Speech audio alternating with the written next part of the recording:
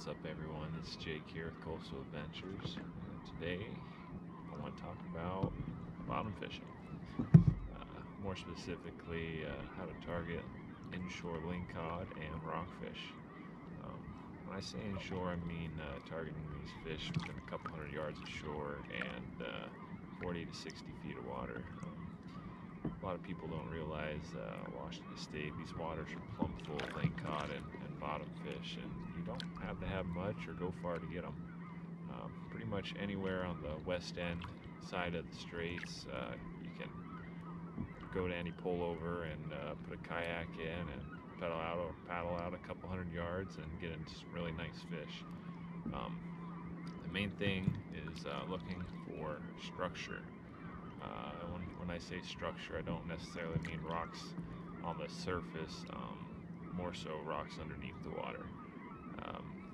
To do that, fish finder, those are going to be your best option, but if you can't afford one or really don't want to invest that much in one right now, alternative options are a phone app. I use Novonics. It's $15 a year, great service. It's GPS and nautical maps combined, and it'll put you in the roundabout area of some structure. Also, there's a free nautical map online that I'll list in the link below.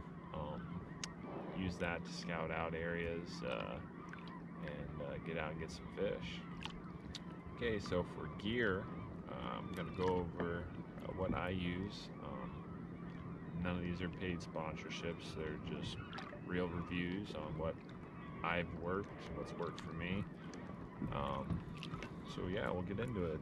First, I use for my rod a 6-foot one-piece heavy action ugly stick. This has by far been my favorite rod for kayak fishing out here. It's short enough, makes it really easy to get fish in the kayak or in the net. When I first started fishing out here, I used a 8'6", 9-foot, your basic salmon rod. And that made it a little difficult to net the fish or get them in the kayak. I swapped to this rod, and it's been amazing. And it's essentially a beefy trout rod, but don't be fooled. It can handle some big fish. Actually, yesterday, my buddy hooked about a 60-pound halibut on this same exact setup, and was able to get it all the way up to the side of the kayak before we released it. So anyway, so we get into the reel now. Pretty much any saltwater reel will do. I prefer spin reels.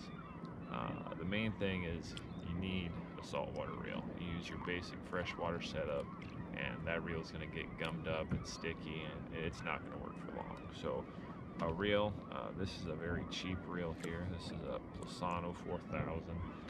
You can get them on Amazon for 30 bucks or so.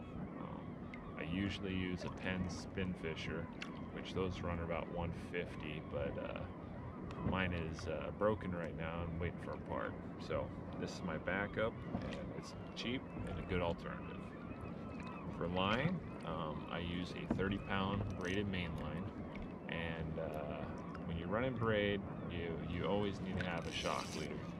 So when you're fishing for these fish, there's a lot of structure underneath the water, which is going to cause abrasion on that braid, and that braid's going to wear thin real quick. So you hook into a big fish, and there's a weak point in your line, it's going to break. So I usually run about a 6-foot mono or fluorocarbon shock leader. It holds up a lot better to abrasion, and you should make sure you always have the pound test lighter for your leader. This is a 20-pound leader and a 30-pound main line. For my tackle, I'm currently using a 2-jig setup.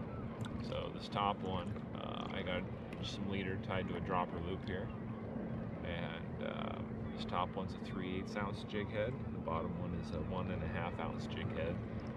Both these weights seem to work really well for this depth of water. And for my curly tails, I use a Gulp made by Berkeley, and these soft baits will hands down outfish any other soft baits out there, and that's coming from experience there. I've tried regular baits, I've tried pretty much anything you can name, and these are hands down the best out there.